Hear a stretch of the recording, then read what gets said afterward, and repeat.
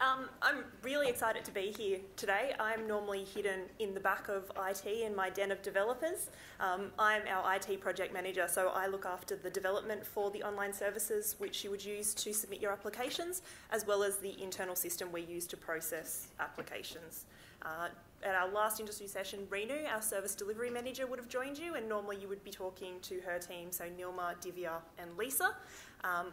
Renu's enjoying 4 months back in India visiting family at the moment, so I've stepped in to help. If any of you are lucky enough to have me answer your phone call, hopefully that will explain why my answer is, let me check with Lisa. Also joining me today, as you saw earlier, is our CIO, Jennifer Bardsley, so she'll be available for questions at the end and also at the IT drop-in session later. Oh, I'm hitting the wrong button. So today I'm just going to provide you with a bit of an overview of what we've done on our online services in the last 6 months since we saw you in May, give you a bit of a feel for the projects that we're working on at the moment and what we're looking to do next, and then a bit of an overview of the customer online feedback that we receive. So here we have a snapshot of the work we've done on our online services in the last 6 months. I won't go through everything that's up here this afternoon, but if you do have any specific questions, please come along to our drop-in session later this afternoon. Or you'll find all this information is published to our website. If you go to the front page, you'll see there's news and then there's online services. So we regularly update what we're doing on those services on that news page. So when we're looking at making changes on our online services, we want to give the changes the priority that have the biggest benefit for you.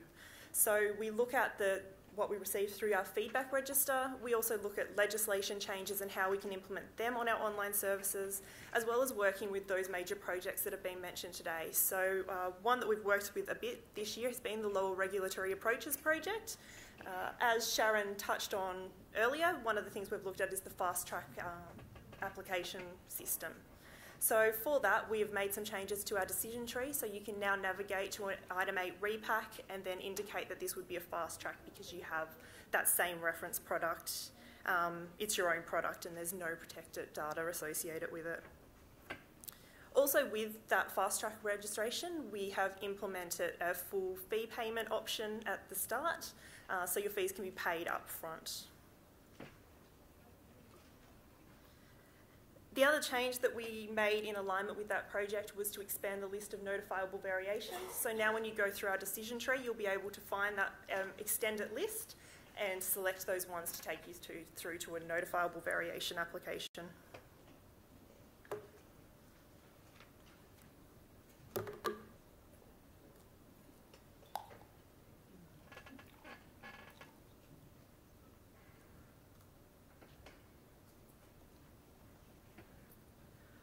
So out of that fast track application, it was identified that moving a full fee payment option up front for all applications would be really beneficial. It saves time for us processing and means that we can get you to the evaluation stage a lot quicker. So this is a screenshot at the moment of what you'll be seeing over the next couple of months for all applications. So you'll see that they'll become a full fee option as well as we've introduced BPay. So from mid this month, you'll be able to see this for an item 5, 6, 7, 11 and 12, and we'll continue to roll this out across all our application forms throughout the rest of the year.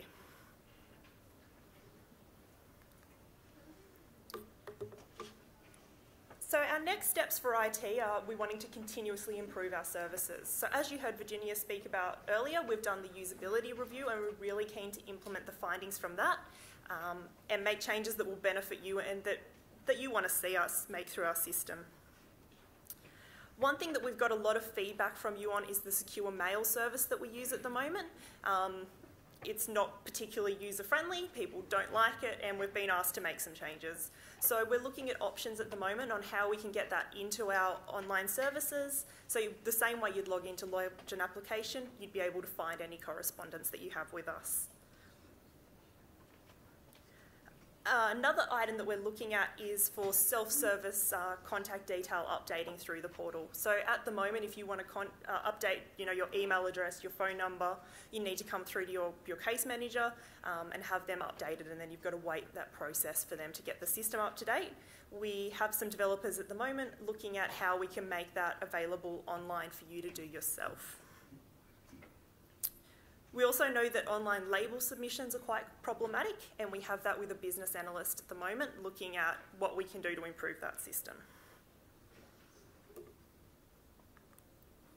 So one big project we have going on at the moment is looking at primary and secondary applications. So we understand that for a while you've been able to submit them to the APVMA, but we haven't had an online facility for that. So what we're looking at here is the first design of our primary and secondary applications for online submissions. You'll see on this screen that you've got clearly indicated primary, secondary. It'll keep it all in one view. You'll be able to start a secondary application from your primary application, so you won't have to go back through the decision tree.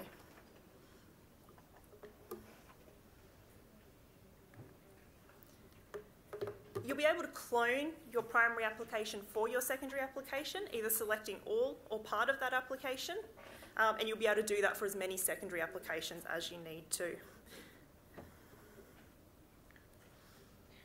And the system will automatically calculate the fees that you need to pay for all primary and secondary applications together in one place, and give you again that option to pay up front if you want to proceed a little bit quicker with that processing time.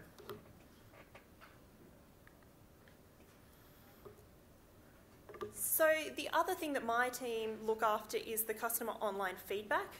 Not everything that comes through this online feedback form is for IT, so we monitor what's coming in and send it out to the expert areas, and then we coordinate their responses back to you. It's really valuable information that we get from you because it alerts us to issues that we might not have known about, gives us some really good suggestions on how we can improve, and it lets us know what we're doing well, which is really good for the staff. It's a bit of a pat on the back for, please keep going in this direction. Karina's really interested in this information. We actually report it up to her every month. We let her know how long it's taken for us to respond to you and what the outcome was. She then gives us some suggestions on ways that we can improve that. So in the last 6 months, we've seen a real increase in suggestions that are coming through, which is really great because we use these suggestions to be able to make changes and improve our processes. Some of the things that have come through have actually made changes to IT systems. So one thing that had come through was that when you were lodging an application, you couldn't always see the submitted applications and it was really hard to print them. So we introduced a submitted application view where you can go back and view all of your submitted applications. There's also a PDF version so you can print it or file it as you need to. Something else that we've implemented from suggestions through the feedback register is application cloning. So this allows you to take a previously submitted application and use that data for a new application of the same type. That's all I've got, so if there's any questions, I'll also